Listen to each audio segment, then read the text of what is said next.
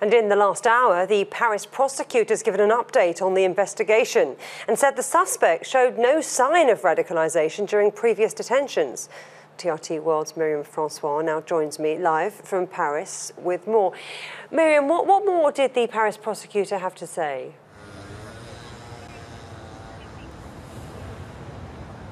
Well, he opened the session saying that the mood was very different to that 3 days ago when, of course, the security services had thwarted an attack in Marseille. And, of course, today they stood there in the knowledge that a police officer had died here on the Champs-Élysées at the hands of a man who had been on the police watch for a while now.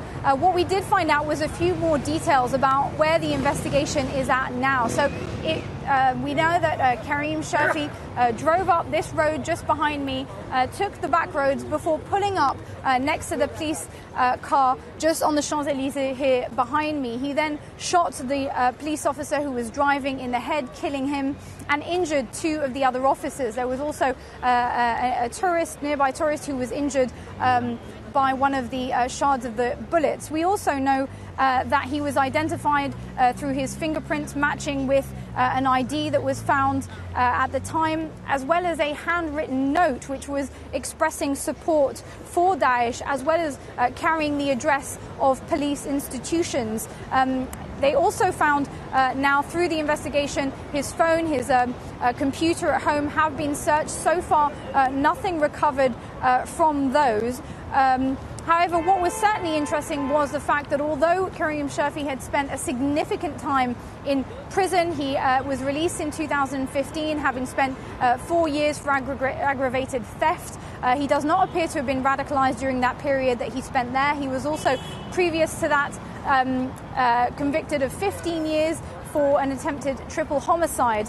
During that time, it said that there was no indication that he had been radicalised or that there was any sign of proselytism. He was not on the police terror list. However, we do know a little bit more about the fact that he had appeared on some form of a suspect list for radicalisation earlier this year, not least because of indications that he was looking to acquire weapons, to get in touch with members of Daesh and to carry out an attack on police officers. Now, further details, of course, are awaited on how this attack came about, where he acquired the weapons, and whether or not there were any other individuals involved. Of course, that investigation is clearly going to continue, but the focus this weekend is the election, isn't it? I mean, is this terror attack going to influence the direction, do you think, of the last moments of the campaign, or indeed the way people vote?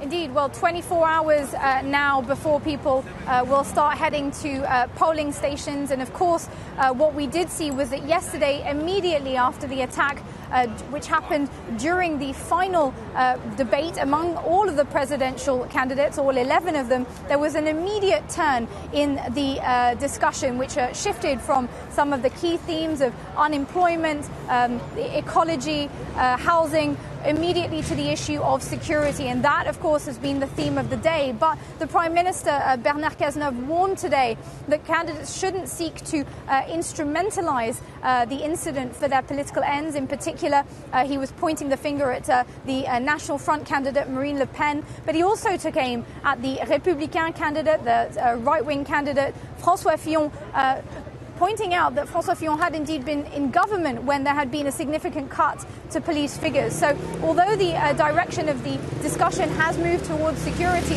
the final polls which emerged today don't necessarily point to a significant shift away from what they have so far. We're expecting so far Emmanuel Macron, the centrist candidate, is still in the lead.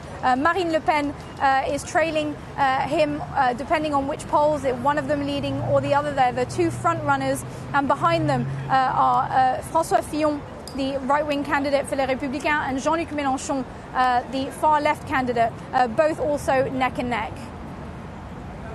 Well, Myriam, you're in for a busy weekend. Thank you.